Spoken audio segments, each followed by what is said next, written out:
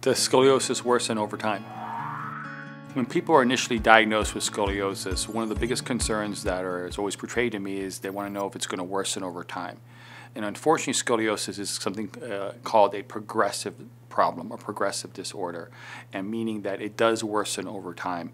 It worsens either rapidly or slowly, but it does worsen, and at some point you can see the progression of the problem, and normally that would lead to more worsening problems that it's causing in your body and your health.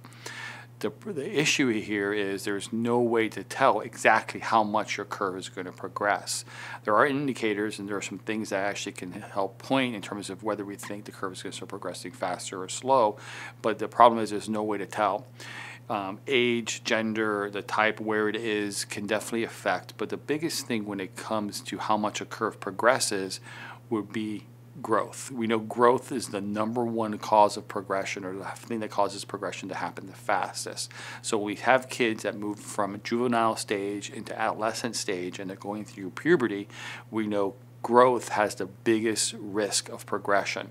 How big your curve is when you go into a growth phase is when it really determines how much a curve is going to worsen during this stage. However, there's no way to predict it. So meaning if we have two 10-degree curves going into puberty at the exact same time, one curve can only progress to 15 while the other curve progresses to 115. The biggest curve I've ever seen in a child has been over 155 degrees. So curves can progress very, very rapidly during this time. In the adult stage, it's not because of growth, it's because of gravity over time. Curves worsen slowly over time because of gravity causing compression to the spine, and it tends to increase slowly and like a snowball and kind of slowly get bigger and bigger and bigger. And as it gets bigger, the bigger it gets, the faster it tends to progress in later years of life.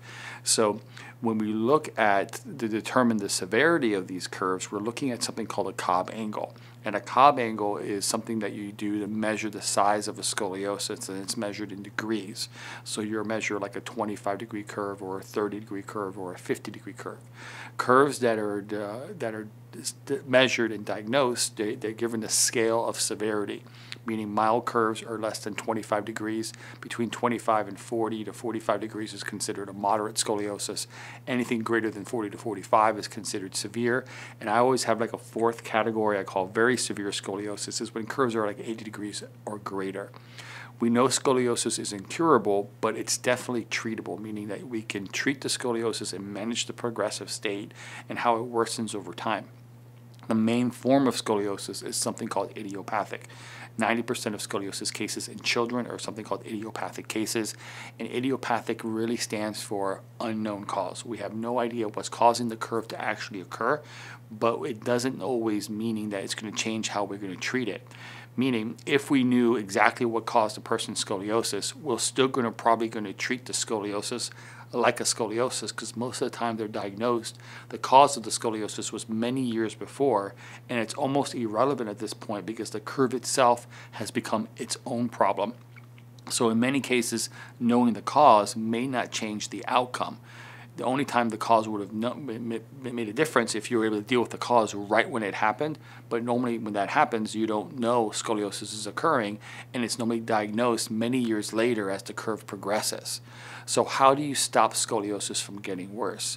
Well, first of all, you have to understand when it comes to taking care of scoliosis, nothing is 100% guaranteed to actually reduce curves, and nothing is actually 100% guaranteed to stop curves from progressing. Because when curves start progressing, especially in long stage life or in late stage life, it's gravity is what's causing it.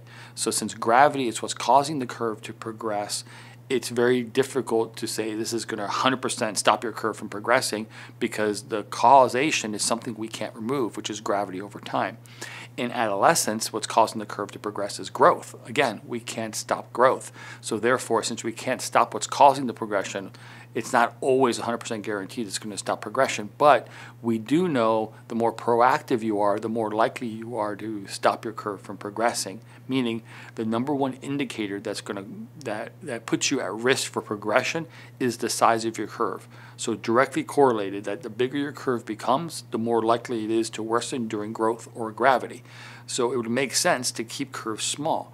Unfortunately, the traditional approach, it has a very strong emphasis on watching and waiting and doing nothing until you hit the severe category, which was when surgery is recommended, where they put rods and screws in your spine to now reduce your curve.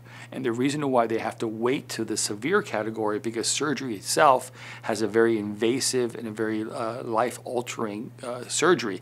It has a lot of risk associated with it, so therefore they have to wait for the curve to hit the severe category to justify or warrant the use of such an invasive treatment. However, it would make much more sense to reduce a curve when it's smaller to reduce the risk of progression during growth or the long-term gravity as an adult. However, they really have no good options for you. So I always like to say good conservative approaches tend to be more proactive, as opposed to traditional approaches tend to be more reactive. However, if you want to be more proactive, you need to find a treatment that's going to address all the components when it comes to scoliosis progression. Meaning, if you're just dealing with exercises, just doing therapy, or maybe just getting some adjustments, or doing one little piece, scoliosis is not an injury. It doesn't respond to traditional treatment type plans that are help treat injuries. Scoliosis is a developmental problem that's progressing rapidly during growth or slowly over time in an adult stage, but either way, it's very resistant to reduction. So doing this low dose, long therapy over a long time has very little reduction or impact on a progressing scoliosis in either stage. So here at Scoliosis Reduction Center, we use very specific types of care. Not only specific scoliosis chiropractic care, we use in-office therapy, we use customized home therapy exercises, corrective bracing, in-office rehab, and everything's designed specifically for the patient and their scoliosis. And the goal is to address the structure of the spine, because if we can reduce the structure, we can improve the person's health and well-being, but most importantly, we can impact how a curve worsens over time. Because the smaller your curve is, the less likely it is to worsen. So the first thing is that you want to be proactive. You definitely want to make small curves smaller, because there's no harm in making a small curve smaller. But letting a small curve slowly progress to become a bigger curve can definitely cause a lot more issues and can leave you in harm's way, meaning that you may be now potentially be exposed to more invasive treatments like surgical fusion and severe surgeries, and maybe even multiple surgeries over your lifetime. So finding a scoliosis early, being proactive, and reducing small curves is the best way to stop your curve from worsening. If your curve has already worsened over time and you're looking at doing something to try to stop surgery, well, the sooner you attempt to reduce it, the better results you're going to have. So we definitely value being very proactive here at Scoliosis Reduction Center. Thanks for watching. I hope you found this information helpful.